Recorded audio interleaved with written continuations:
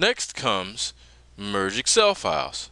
With this task, we can actually merge multiple Excel files into a single Excel file document.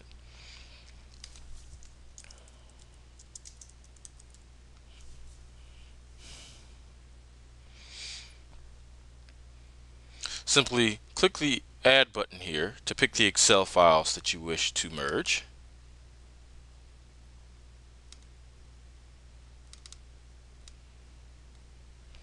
You can select multiples by bandbox selecting them and click OK.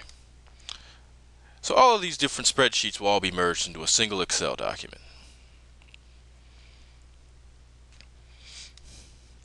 Then just simply select the folder where you want to go.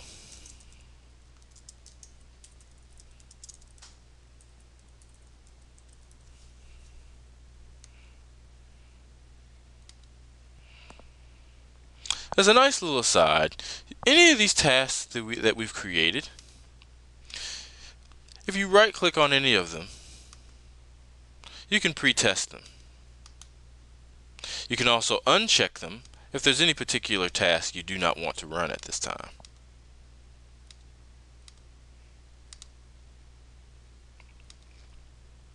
Next is upload the SharePoint. We can upload any file regardless of whether it's your report to SharePoint. Simply select the particular file that needs to go. Authenticate to that SharePoint server. And then you can also import the file metadata here as well. Next is the Internet section. With Internet, we can send an email regardless of whether you're sending a report or not.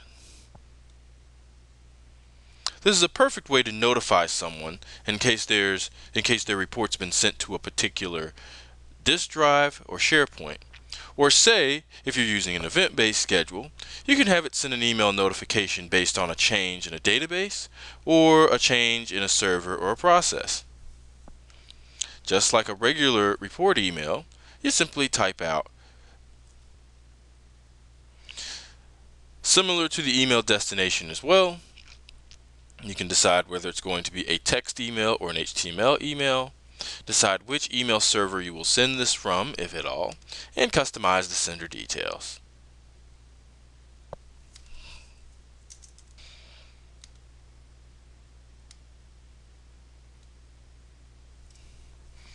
Next, you can open a web address.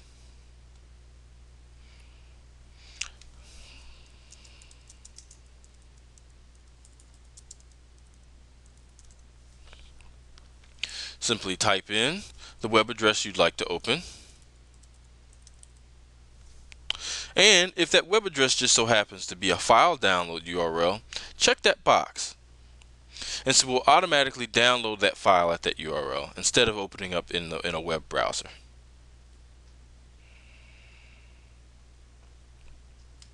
Next is FTP. FTP gives you the ability to upload or download any files regardless of whether it's your report or not. And this can be done via FTP or SFTP. You can upload a file, download a file, delete a file, create an FTP directory, or delete an FTP directory. To show you one of them, simply add the file that you wish to upload, authenticate to it, decide the FTP type, verify, and then click OK.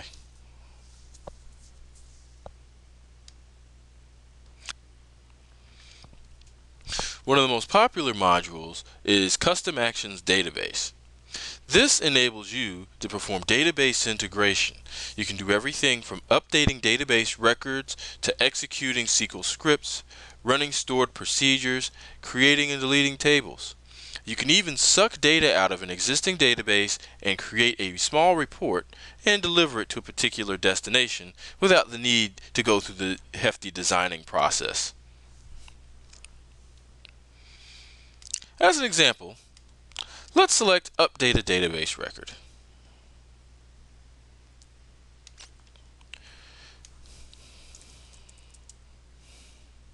Simply select the DSN that you'd like to connect to. Click Next. Select the table that needs to be updated. And then select the columns that need to be changed as well.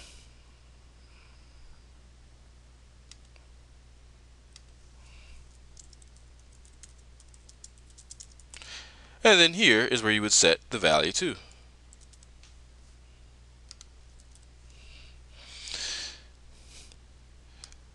When using this in tandem with an event-based schedule, you can make use of CRD inserts to actually auto-populate this information here instead of using static data. Once you're satisfied with the change, click the down button. And keep doing this for all of the records that need to be updated.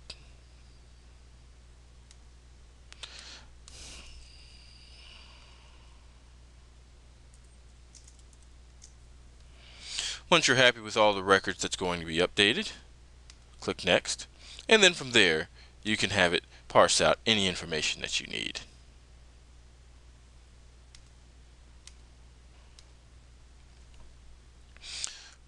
Once you're happy with it, click OK. So the Custom Actions database is a powerful module that you can actually interact with other schedules to further expand the capabilities and usefulness.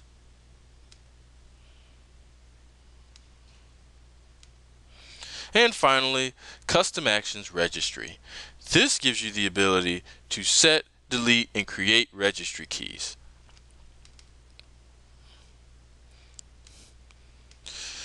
Simply identify the registry keys that you would like to change, and then set its value here. I would highly recommend, before attempting any of these capabilities, make sure you ensure that you know that you are skilled and you know exactly what you're doing with this option, as any changes to the registry cannot be easily undone using these features.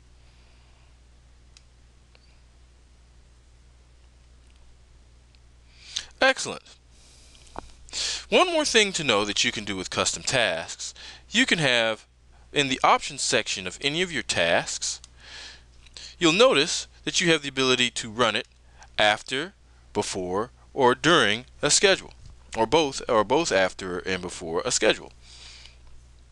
Moreover, you have the option to perform this task after successful report delivery or after its successful production. These are two different things.